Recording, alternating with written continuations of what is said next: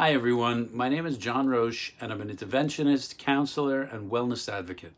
Today I'd like to take a minute or two to talk about the amazing power of positive thinking and how to rewire our brains to be aware of our thoughts and view our world as a good place, full of opportunities, despite what we read in the news.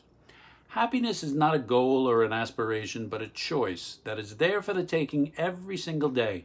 Most of us make a daily mood choice unconsciously, and this can lead to questionable results.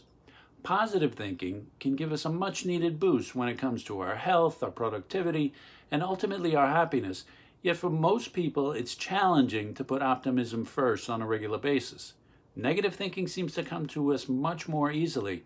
Our brains have this natural tendency to get pulled into a whirlwind of negativity and self-criticism. So where do we begin? Try starting with being mindful and aware of our thoughts. Practice paying attention to the present moment. Allow your internal auditor to go to work and be aware when we begin to indulge in negative thinking. Practice strengthening your brain's ability to pay attention to the positive in life. Try routinely working on the positive information and learn to condition yourself for positivity. Try and make a game with yourself to see if you can find the silver lining in every life situation, no matter how dreary or mundane. Another great way to train our brains to focus on the positive is to practice gratitude. When we're grateful for the abundance that already exists in our lives, we find more meaning and self-satisfaction in there as well. Savor the good moments. Take the time to savor and appreciate the small pleasures that life offers. Savoring means holding on to a favorable moment just a little bit longer.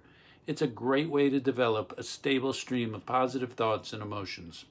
And lastly, stop minimizing your successes.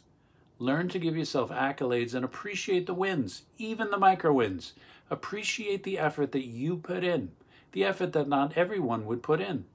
Anyone could do it, but they didn't. You did. So pat yourself on the back. So that's my primer on positive thinking today. Remember that we become what we think about, so think positive to stay positive. Take care.